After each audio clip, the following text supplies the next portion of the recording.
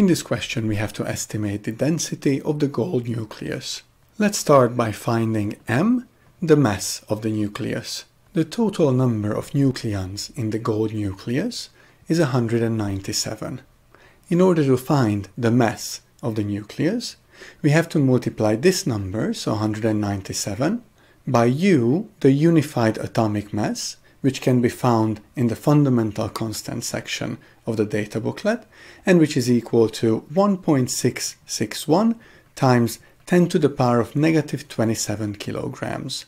The unified atomic mass is equal to the mass of one nucleon.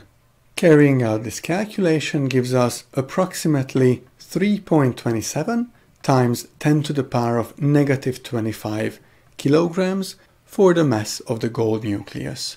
Next, we will calculate the volume of the nucleus, and since it can be considered a sphere, we will use this equation.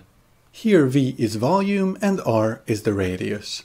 Substituting, we get V is equal to 4 over 3 times pi times 7 times 10 to the power of negative 15 cubed.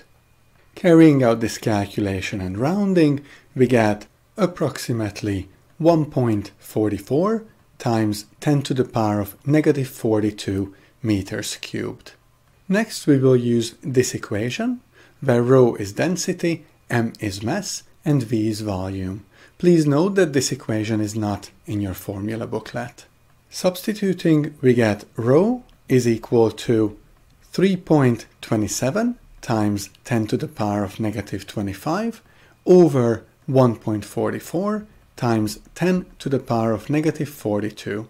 Carrying out this calculation and rounding gives us approximately 2.3 times 10 to the power of 17 kilograms per cubic meters.